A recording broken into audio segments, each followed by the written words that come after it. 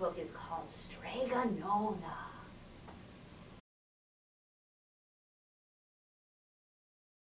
Strega Nona, an original tale written and illustrated by Tommy DePaola. In a town in Calabria a long time ago, there lived an old lady everyone called Strega Nona, which meant Grandma Witch. Although all the people in town talked about her in whispers, they all went to see her if they had troubles. Even the priest and the sisters of the convent went, because Strega Nona did have a magic touch. She could cure a headache with oil and water and a hairpin. She made special potions for the girls who wanted husbands. She was very good at getting rid of warts.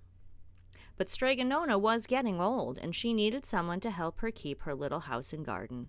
So she put up a sign in the town square. And Big Anthony, who didn't pay attention, went to see her.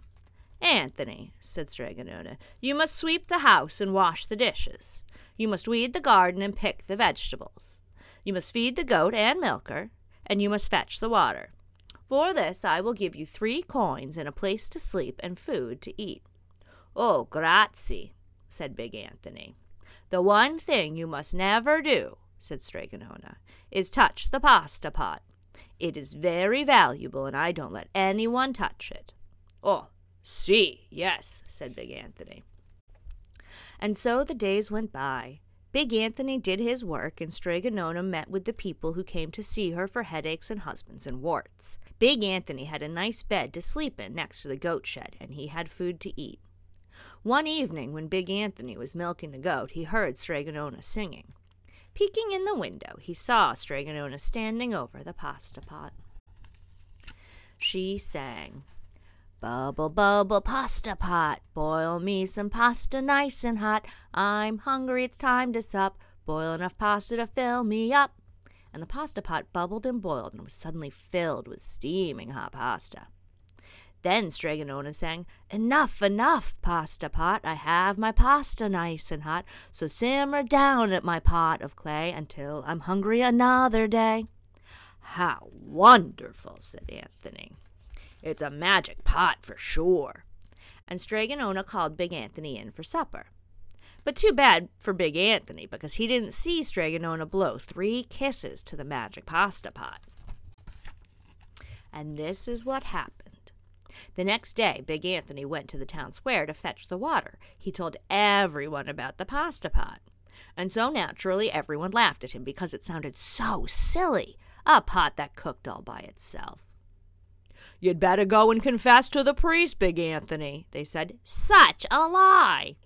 And Big Anthony was angry, and that wasn't a very good thing to be.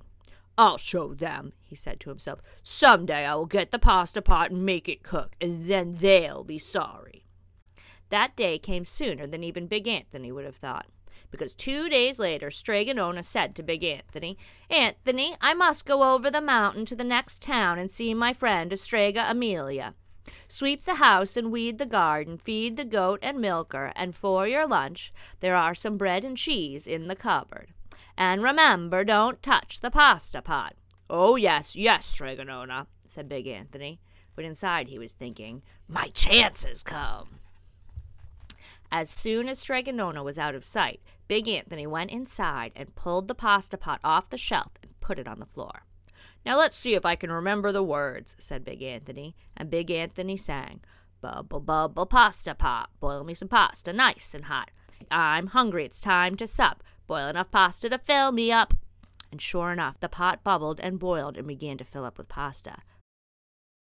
"Aha!" said Big Anthony, and he ran to the town square, jumped on the fountain, and shouted, "Everyone, get forks and plates and platters and bowls. Pasta for all at Strega Nona's house. Big Anthony has made the magic pasta pot work."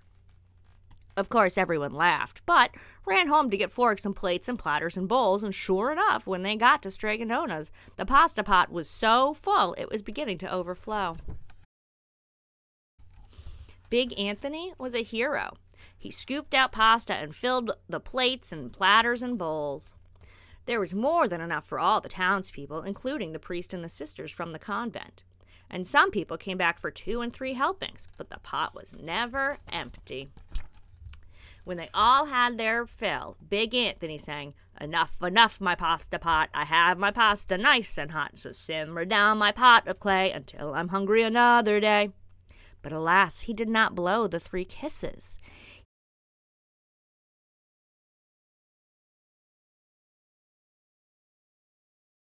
He went outside, and to the applause of the crowd, Big Anthony took a bow. He was so busy listening to compliments from everyone that he didn't notice the pasta pot was still bubbling and boiling, until a sister from the convent said, "Oh, Big Anthony, look!" And the pasta was pouring out of the pot all over the floor of Strega Nona's house and was coming out the door.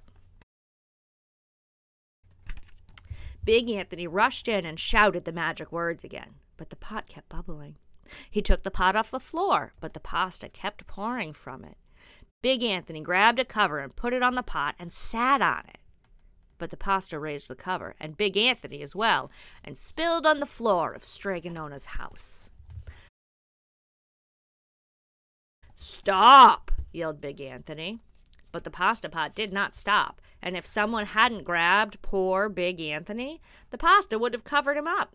And the pasta had all but filled the little house. Out of the windows and through the doors came the pasta, and the pot kept right on bubbling. The townspeople began to worry. "Do something, Big Anthony!" they shouted. Big Anthony sang the magic song again, but without the 3 kisses, it did no good. By the time the pasta was on its way down the road, and all the people were running to keep ahead of it.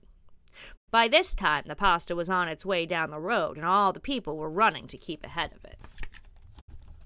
"We must protect our town from the pasta," shouted the mayor. "Get mattresses, tables, doors, anything to make a barricade." But even that didn't work. The pot kept bubbling, and the pasta kept coming. "We are lost," said the people, and the priest and the sisters of the convent began praying.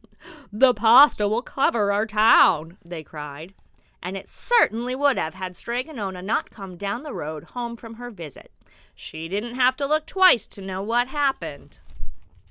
She sang the magic song and blew the 3 kisses, and with a sputter the pot stopped boiling and the pasta came to a halt.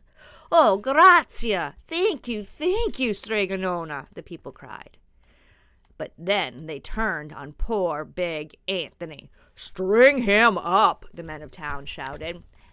"Now wait," said Strega Nona. "The punishment must fit the crime." And she took a fork from a lady standing nearby and held it out to Big Anthony. "All right, Anthony. You wanted pasta from my magic pasta pot," said Strega Nona. "And I want to sleep in my little bed tonight, so start eating."